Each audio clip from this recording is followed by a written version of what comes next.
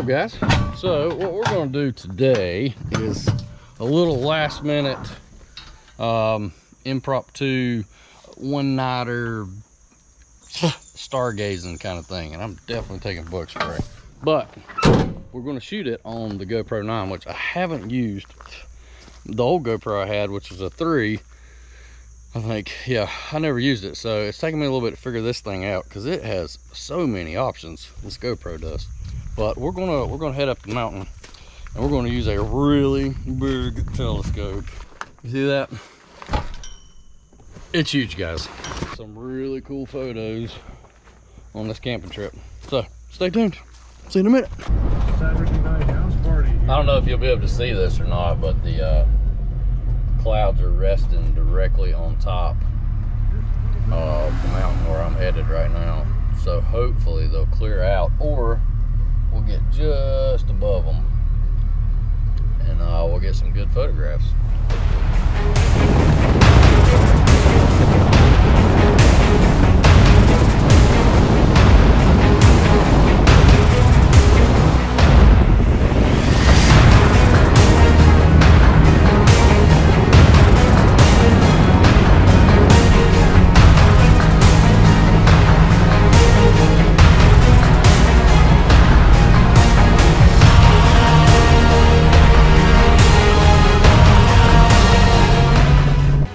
Here's a spot we're going to set the telescope up. We got a really good view of this side of the sky, which we'll be able to see Jupiter, Saturn, Mars, the moon. The moon, Jupiter and Saturn will be out of the way, so we don't have a lot of light pollution for Mars. What really sucks is this telescope weighs about 75 pounds. I've got a torn ligament in my shoulder. Should I be doing this? Am I going to? Yeah, totally. We're going to get it out here because I could set it up there, but we've got these trees right here that are in the way, and I don't want to lose track because of some stupid tree. So we're going to get set up out here and shoot some cool footage. Oh, mercy. I'm out of shape. I think having that heart procedure recently didn't help either, but she's here. A bunch of crap fell off of it on the way down here, so I gotta go back up here and get it, put it back on. So I'm gonna do that now. We're one step closer, one step closer.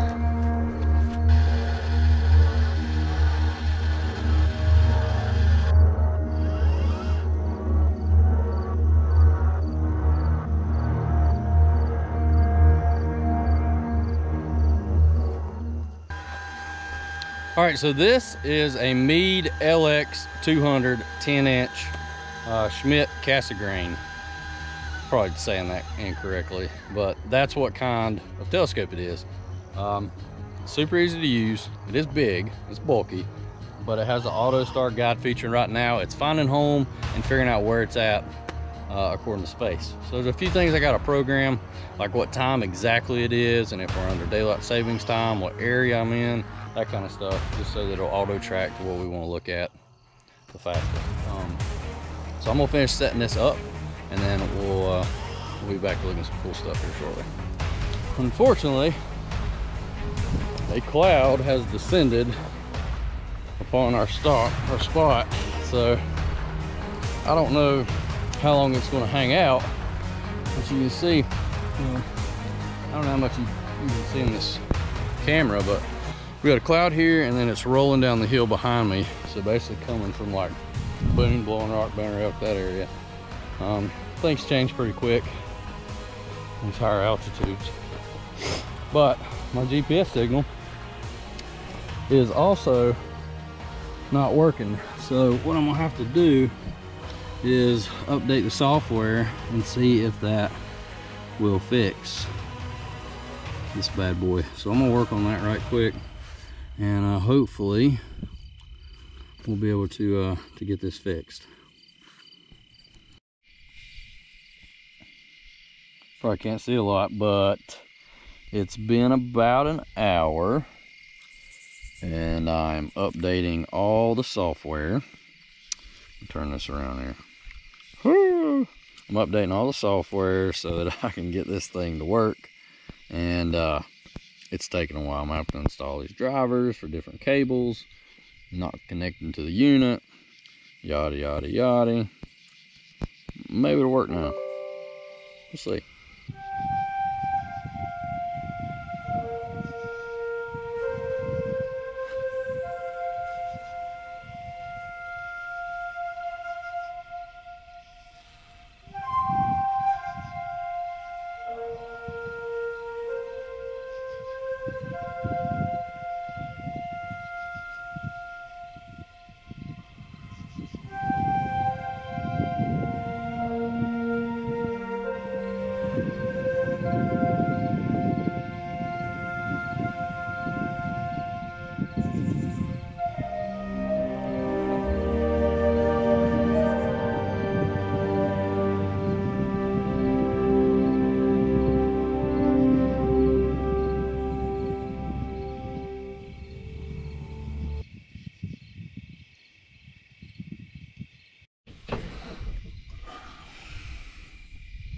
All right, well, I'm sitting in a very large cloud right now.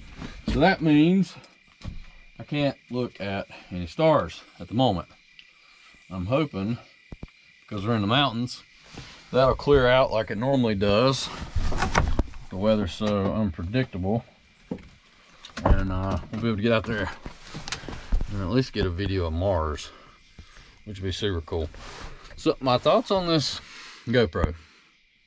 I like the fact it's so portable and easy to like hold, maneuver, hit one button, it's ready to rock and roll. It's pretty dope. Now, how the quality is going to be, I don't know. This thing will shoot up to 5K, which is pretty crazy. I don't even think my computer would process 5K video, so I highly doubt I'm going to be doing a lot of 5K stuff in the immediate future. But I do like the super view, and I'm shooting in 2K right now, and I think I can handle processing 2K footage. I think I'm in a super view. Let me look. All right, so we got the moon there. To the right of it, you got Saturn, Jupiter, and Mars over there. I'm not sure what you're gonna be able to see. Problem is I can't see it because this lens right here, it's so fogged up. You see that? Heck, the lens on the GoPro's fogged up. Let's see if I can clean it off. Okay, there we go. Maybe you can see this now. Moon, Saturn, Jupiter, Mars. So I thought about unfogging it. I don't know if it's gonna work. We're gonna try it. You know, might as well just try it. Well, definitely making it worse. 100% worse. Maybe I need to get closer. Oh, what is it doing? You know, I don't know if I'm messing it up. I'm blowing it out. Oh, look, we got a spot. We're getting somewhere. We're getting somewhere, people. I do not recommend that you do this through a telescope.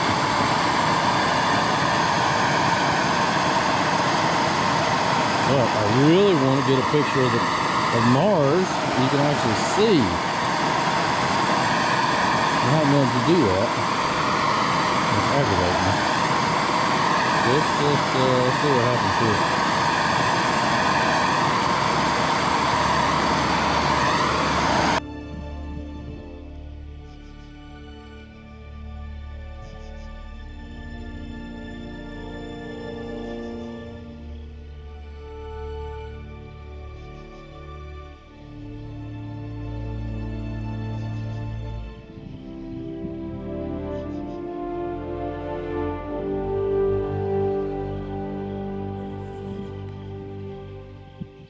I just came back up to the van. I've been out messing with the telescope, and it's not, the GPS is not working, the antenna on it, which is fine, because I can manually track everything. But I tried to update it. That didn't happen. I think the RS, let's see, it's a RS-232 port that connects to a USB on the laptop. That cable either messed up, or there's an internal battery in the telescope that keeps the signal affixed to the GPS that I'm gonna have to look at. But either way, I'm sitting in the middle of a cloud, so I can't, you know, I can't do anything anyway. So I have got a fire started, and I'm gonna set my chair up, and I got boxes everywhere. The van's a little bit on the full side right now. I just checked the antenna. I was able to pick up 64 TV stations up here, just off an antenna. 64. So if you ever come up 105, clean this off.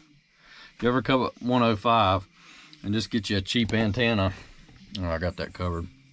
Stick your TV, and you just want to keep the kids busy or whatever, it'll work just fine. So I'm gonna go back out here and sit by the fire for a little bit and enjoy some time out here in nature. So we'll talk to you in a little bit.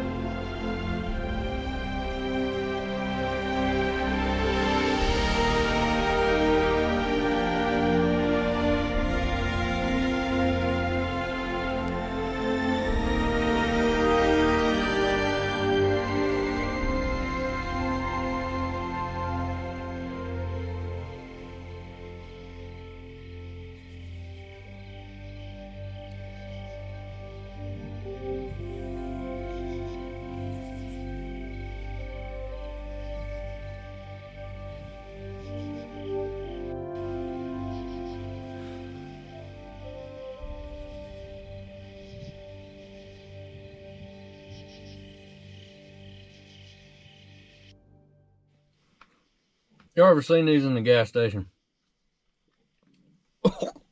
I just tried one.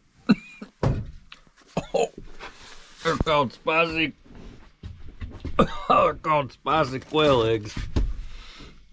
I wasn't prepared for this. I really wasn't. I wasn't prepared for that at all. They're not spicy at all. I would highly recommend picking up some at your earliest convenience. They're delicious.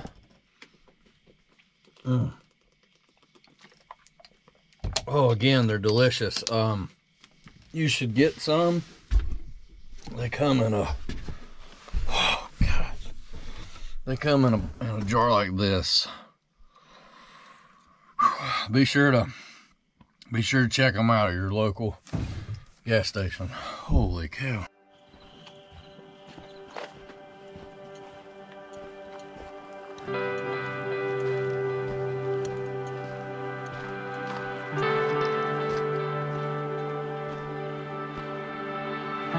You guys can see the fog plagued us last night so bad. It's absolutely beautiful this morning.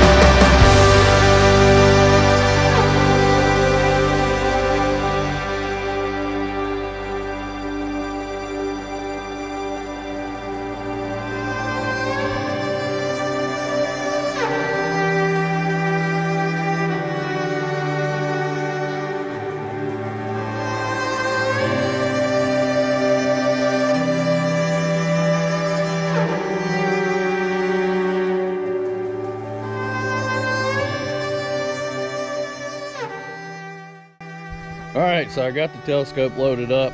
Whew, I'm so out of shape, it's ridiculous. But I want you to just look how beautiful it is. This is just, North Carolina is such an amazing and beautiful state. We got a little bit of everything here, it's wonderful. And I really enjoyed making today's video.